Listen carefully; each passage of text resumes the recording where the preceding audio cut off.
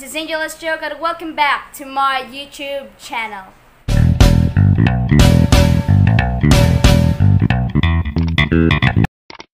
At ngayon guys, tuturuan ko po kayo kung ano-ano ang gagamiting chords if the world was ending. Sa kantang If the World Was Ending. So guys, wag po natin kakalimutan na gumamit ng capo. Ito po yung clip. Wag po natin kakalimutan gumamit ng capo at ilagay natin sa first fret. Yan, ito. So guys, simple lang po ang chords natin gagamitin. So ang gagamitin natin chords ay C sa verse. Ang gagamitin natin chords sa verse ay C major, G major, A minor at F. At sa pre-chorus naman, naggamitin natin chords ay A minor, G major, A minor, C at F. At sa chorus naman, naggamitin natin chords ay F major, G, C major, G, C major, at A minor. So, yung G po ay G major. So, ayun, makikita nyo rin dyan sa screen ang chords, kung ano ang forma ng chords, anong itsura ng chords guys, ilalagay ko dyan. So, ayun, tuturuan ko kayo kung ano-ano proper placement sa fingers. Ayun. So, simulan na natin. So, guys, sa verse, yung chords po natin ay C. Yan. C. G. Major. So, I was distracted in a traffic. So, dyan. So, isa lang pong one strum. Down lang po. Isang strum lang po. Down. Yan. So, I was distracted in a traffic. I didn't feel it when the earthquake happened, but it really got me thinking. Were you out drinking?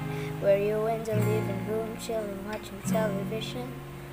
So, ayun guys. So, yan po ang chords natin ay C, G, A minor, at F major. So, pwede rin ganyan, may bar. Pwede rin wala. Makikita nyo rin dyan sa screen nyo kung ano ang itsura ng chords. So, ayun. So, isang strum lang po kada transpose ng bawat transpose ng chords. So, isang strum lang po. So, C. I was distracted in a traffic. I didn't feel when the earthquake happened, but it really got me thinking. Were you out drinking? Were you in the living room chilling, watching television? It's been a year now. Think I figure out how to let you go and let communication die out. So, dyan po ay wala pong F sa last. Ito, so, kada transpose sa chords, guys, usara na strum ha. So, gabisaya na ko, kagalisod na ko Tagalog. So, guys, yun. So, yun. I know, you know, we know. So, ayun. Kalimutan kong chords. Sorry po, nakalimutan ko yung di pala chords, yung lyrics ng kanta. So, A, minor, G, C, major, E minor, at F. Yan po. Yan po ang chords ng pre-chorus. So,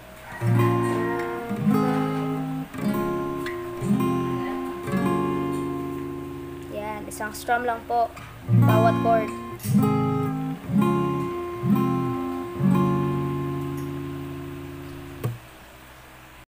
At sa chorus naman guys, ang gagamitin natin yung chords ay F major. If the world was ending, you'd come over, right? You'd come over and you stay the night. Would you love me for the hell of it? All our fears are irrelevant. But if the world was ending, you'd come over, right? The sky be falling, I'll be hold you tight. And there wouldn't be a reason why we would even have to say goodbye. And if the world was ending, you'd come over, right? So, yun lang po. So, ang chords natin gagamitin ay F major, G major, C major, at A minor. So, guys, ang strumming pattern ng chorus ay iba. So, ayun.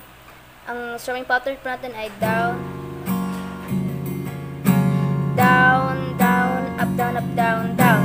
Yan po ang strumming pattern natin sa chorus. So, down, down, up, down, up, down, down. transpose, down, down, up, down, down, down, down, up, down, down, down, down, up, down, down. Yan lang po ang chords natin sa chorus. So, ayun guys, i-review natin yung chords para hindi nyo makalimutan. So, ayun.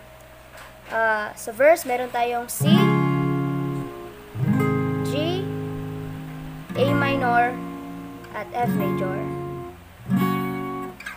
So, yun. Makikita nyo dyan sa screen. So, ayun. Yan. At ang chords naman sa pre-chorus ay meron tayong A minor, G major, C major, A minor, at F. Baka makalimutan nyo yan. So, laging tatandaan. Yan lang po. At yung chords naman natin sa chorus ay F major, G major, C major, at A minor. Yan lang po ang chords natin sa chorus. At yung strumming pattern naman sa chorus, tandaan nyo guys, ang strumming pattern po sa chorus ay iba. So, meron tayong down, down, up, down, transpose, down, up, down, down, down, down, up, down, down, down, down, down, up, down, down, down. That's it for this video. Sana magustuhan nyo po yung tutorial ko. So, sorry po, meron po akong mga mistakes. Yun, meron po akong error sa pagsasalita. So, guys, Bisaya jud kong dako guys mo na. Nadyo ko'y bulod-bulod jud ko sa Tagalog. So guys, don't forget to like, share, subscribe to my YouTube channel, Angel Estioca. At kung wala pa ka-subscribe sa akong YouTube channel, just click the subscribe button and the notification bell para ma-update you kung every upload na video. So guys, help me reach 300 subs kay magpag-giveaway ko ninyo og string sa ukulele. So guys, thanks for watching. See you again next time.